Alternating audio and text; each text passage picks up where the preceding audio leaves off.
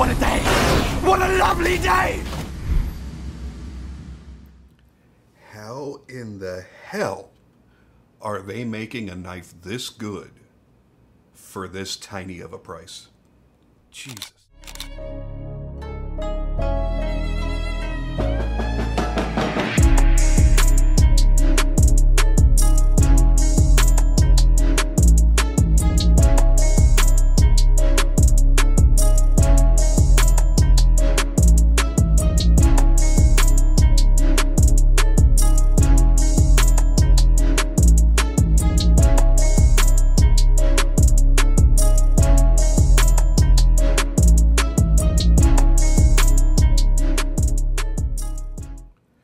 Hey guys, Jim here. Welcome in once again. Today we're going to take a look at something entirely different than almost anything I've ever shown you on my channel, mainly because of the price point. And I'm going to say that first.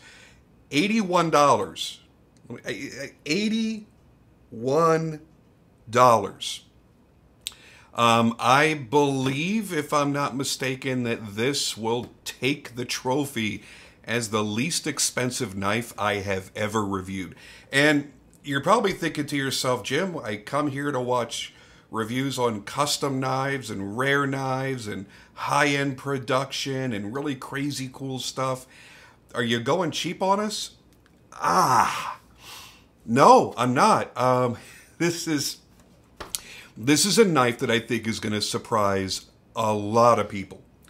Full disclosure, Civivi reached out to me and asked me if I'd like to review a couple of their knives. They've seen my reviews. They know who I am. I've dealt with them with Wii knives before. They like my reviews. They think I'm incredibly handsome and charming, and that I smell pretty good too. I may have made up a few of those things. But the point of the matter is they did come to me and say, hey, would you like to check out a couple of our knives? Because I think that they know that this is not the level of knife that I typically buy and that I would have in my collection. So the only way that I would really ever be able to review a Civivi is if I borrowed it from another collector, or a collector said, hey, I think you got to check this out, let me send it to you, or if the brand sent it out to me. I'm going to tell you right now, I kind of wish I hadn't have looked past them for so long, because I may have missed some really cool knives in the past that they don't make anymore, and I kind of feel bad about that. So let's get into this. This is the Civivi Mini Asticus. No, that's not Ass to Kiss, it's Asticus. Their Instagram right now, I don't know if it got hijacked or something weird happened. I'm still going to put the Instagram down there on the bottom. But as of the time of this recording, they don't have control over it, or they can't access it, or something weird. But I'm sure very soon they're going to have that resolved. Now, before I get to the knife, since you've already seen the pictures of it, I want to show you the packaging. I thought this was pretty damn cool that they have stickers for each of their individual models, and you get a free sticker with it. I really, really, really like that idea. So super cool there. Oh, is this a sticker too? I think this might be a sticker as well. And they would like you to share your experiences if you like your purchase. And this is, read this before opening the knife. Oh, well, I didn't do that. Should I have done that? I can't even get it open. Oh, this is your warranty. And I guess it tells you how to flip open and unlock your knife. And then a really nice suede style microfiber cloth. All that out of the way, let's get into the knife itself, because when I chose this off of their website, I looked at it and went, that can't be actual real copper. First off, it is. It is true, solid copper scales, and there is a serious amount of heft to this knife. I mean, this is a heavy, heavy knife, and we are going to weigh it in just a few minutes. But I was really intrigued by the finish on it, because I really hadn't seen, in person anyway, any copper that was done in this finish. They're calling it a black hand rub over the copper. And I was instantly drawn to it, and when I got it in hand and I first opened the box, I was like, holy crap, that looks even nicer in person. So if you're buying based solely on looks, You absolutely have to have this knife. It is really gorgeous. I really love the scales. They did a fantastic job on the finishing, and as you saw in the photography, I took a different route because I think it's a very elegant kind of look, a dark elegance, if that makes any sense to you. And I thought that was really cool. So let's get this bad boy open and let you see what it looks like. Then we'll talk about the specs. Okay. So there is the blade deployed. And overall, it is a very handsome shape, design, very clean, very minimalistic, very neutral ergonomics on the handle. Really love the grinds, really love the blade shape. This is really wonderfully designed. I am extraordinarily impressed by the design of the knife. Now, is this knife perfect? No, and we're going to get into the pros and cons here in a minute. There's always pros and cons. It could be a $5,000 custom-made knife, and there could be pros and cons, so don't take that the wrong way. So let's get into the specs, then we'll do some close-up detail looks and start playing with the action and all that kind of good stuff. So here's the deal with this knife. You're looking at a liner lock flipper with an overall length of 7.55 inches, blade length of 3¼ inches. The blade steel is 10 CR15 COMOV. That's a mouthful, isn't it? And it's a steel I have zero experience with. I have never owned a knife in that steel.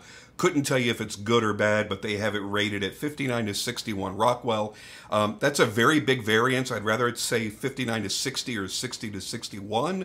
So your mileage may vary. It may have a decent amount of time before you have to resharpen it, or it may have a brittle edge because it's on one end of the spectrum to the other end of the spectrum. I can't tell you. And I have not obviously hard used this knife to give you that feedback. Anybody that is a collector that has a few knives in this steel that would like to chime in down below, please do so. It is hollow ground with a thickness of 0.12 inches.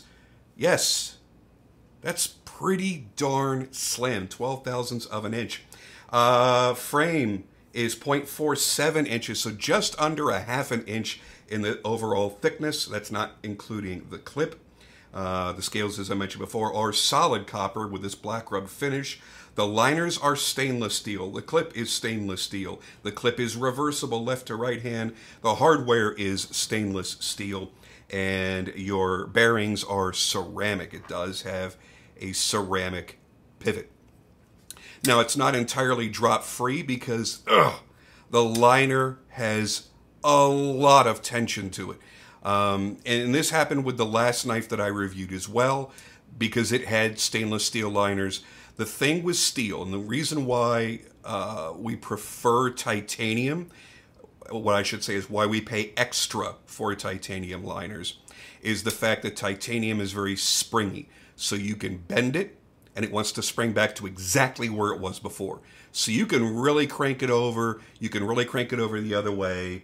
And you can have a very low tension or a big relief of the tension on that lock, and it will still do its job. With stainless steel, it's not as springy. So when they bend it over this way, it wants to stay over this way. So you're fighting, and you'll feel that pressure as you're pushing that over. And what that means is the detent that's on the liner is pushing very hard against the blade, which creates a lot of friction, which slows down the action. Well, I shouldn't say slows it down because it is lightning fast, but it provides enough friction that you have to give it, and it's not just a couple little jiggles. You have to give it a few really good shakes to get it to close. But yes, it is smooth.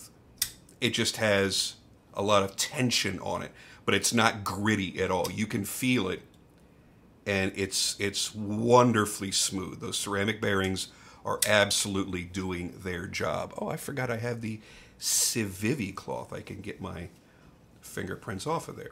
There we go. You'll notice if I fully, I already cut myself once doing this, but if you fully release that lock, it drops free. So it is the tension on the blade. And that's why this is $81, because you have steel instead of titanium for the liners. You have steel instead of titanium for the clip. You have a bent spring clip instead of a milled clip or some sort of sculpted clip. You have what I'm going to assume, because they do not list it, I'm going to assume that this back spacer is black G10. Yeah, it is. And then you have a lanyard post in here, which I really like. I like the fact that you can run a lanyard through there if you like lanyards. But if you don't like lanyards, you don't have a big open hole or slot or anything interrupting the look of the knife's design. You'll notice there is a hole here, and that's because the clip is reversible. I mean, it's better than having a big old milled out pocket, I suppose. But honestly, I would love if they would just give you an extra screw to just put in there, and, you know, you just don't have a hole in your scale. Pivot's nicely done. It's a flat face pivot. We're starting to see that a lot lately. So it's almost completely flush with the scale, with the Civivi logo. I love that, because that means there's no billboarding on the blade. The blade is completely sterile. There's nothing on it. And it looks very, very handsome that way. I really like that. They did a really great job on the hollow grind. The satin finish on the grind looks great. The blade comes down to an extremely fine edge. So you're going to love that. You'll notice when the blade dropped on me, cut me a little bit. And it's a very lightweight blade, because as I mentioned, the blade thickness is only 12 thousandths of an inch. So it's very, very skinny. That relates to, what is it, 3 millimeters? So it's very, very thin for the overall blade stock, and then they've hollow ground it, they've swedged it, so there's not a lot of weight to the blade. All of the weight, oh my God, is in the handle. As a matter of fact, we're going to go ahead and weigh this bad boy right now so we could talk exactly about how heavy this is. 5.1 ounces. Now, that may not sound like a lot, because I brought out a lot of knives out here that are heavier. But granted, those knives are much larger, 3.5, 3.75, 4-inch blades that are 5 to 6 ounces. This is a 3.25-inch blade at 5.1 ounces. Just for comparison's sake, I'm gonna show you a comparison here on this custom. This is a Hog House Knives Model T. And yes, there's a considerable price difference. This is, what was this, like $700? And this is $81. So yeah, there's a significant price difference. But that's not the point. The point is the weight. 2.9 ounces in a very comparable size. And we'll do a side-by-side comparison. On the EMP EDC Nimble, 3.7 ounces. Another comparable size knife, 2.8 ounces on the Vero Engineering. On the little Terzola here, we're looking at 2.9 ounces. So you see, even like the Penguin, 3.2 ounces. So when you pop that bad boy on there at 5.1 ounces, you're like, yikes! Oh, that's a heavy boy. But you've got to realize the scales are solid copper. In the versions that aren't copper, that are just in G10, they're a full ounce lighter. They're 4.1 ounces. So that's something to keep in mind. Me personally, I went for looks on this one. I went, wow. I don't like copper, by the way. I am not a copper fan because I don't like copper, brass, bronze. I don't like things that patina. If I'm going to get something that's shiny and polished and pretty, I want it to stay that way. I don't want it to start getting muddy looking and brown and green and just nasty looking. What attracted me to this was you have this black rub satin that they're calling it going through it, and you only really see the copper around the outer perimeter. And I dig that. Now, I don't know how that finish is achieved.